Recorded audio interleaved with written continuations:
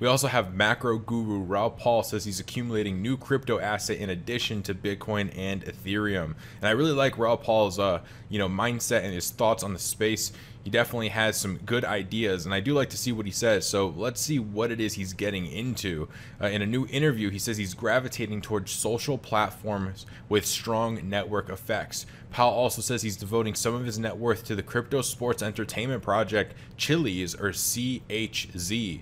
Chiliz has a market cap of over 1 billion, and it is the crypto asset that fuels the fan token app Socios. Socios allows users to purchase Chiliz, exchange it for their favorite team's tokens, and use the tokens to vote in polls and various other incentives. Powell argues that as blockchain develops and the world becomes more digitally focused, crypto will power a new ecosystem of virtual communities and business structures. Here's what he says: "I'm a huge believer that community is the future of all business models, and that tokenization is going to be the predominant way that we organize these large, complex groups. Now, whether that's sports fans or whether it's around music, artists, or even businesses themselves. I've thought of this as an entirely different value layer that sits above equity that didn't exist before.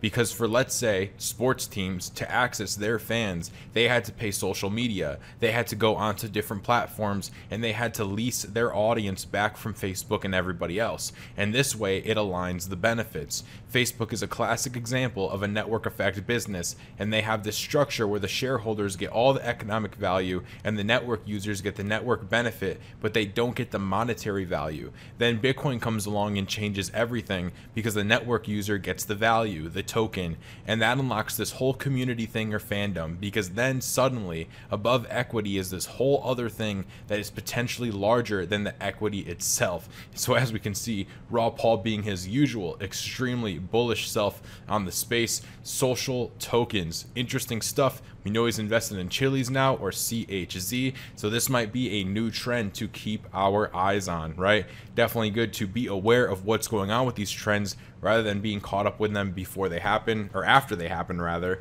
right? When we look at NFTs, a lot of people thought NFTs were stupid, they'll never take off, no point in looking at them, right? It doesn't make any sense.